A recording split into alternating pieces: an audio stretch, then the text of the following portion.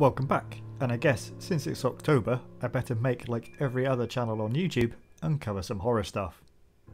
So this month I'll be taking a look at some horror classics for Front Room's Spooktober. Let's start with one of the classics, the very building blocks of horror filmmaking. If I mention Frankenstein, or specifically Frankenstein's monster, it's a fair bet that you've pictured a great hulking figure with a flat head and bolts in his neck. It's an image that permeates culture, from kids' cartoons, sitcoms, comics, films, party costumes. It's quite possibly the first horror icon any of us are aware of growing up.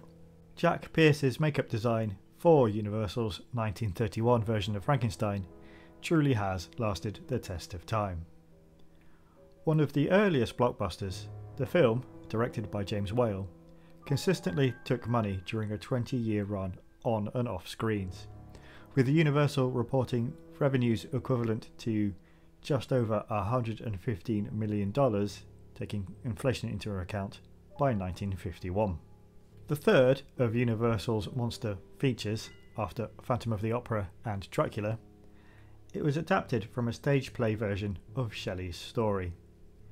It retains the basics of the novel, but pretty much all the details are changed. With a Henry Frankenstein instead of a Victor, the creature is mute instead of being articulate. There's the introduction of a hunchbacked assistant, but the main beats are there. The obsessed scientist, the initial good relationship between the Doctor and his creation, the creature's gentle nature until he is pushed to violence. Although interestingly, in the film version, the first time the creature kills is completely by accident as he plays with a young girl by a lakeside. Nearly 90 years after its release, the film still looks striking. A mixture of gothic horror stylings, elements of impressionism, such as the opening graveyard scene, the modernity of the laboratory set against the cold castle walls, all woven together by director Whale. The resurrection scene, of course, sits alongside the makeup design as an element of the film which has burrowed itself firmly into popular culture.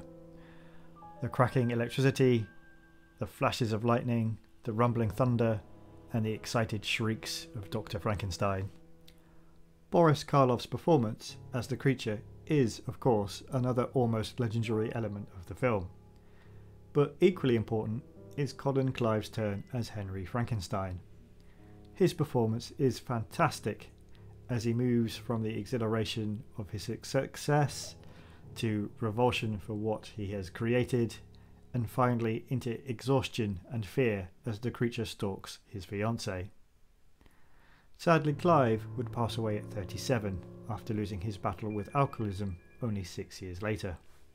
Admittedly, some of the scenes featuring the secondary cast are a bit dry and stiff, with characters often explaining events to each other as a way of making sure the audience was keeping up.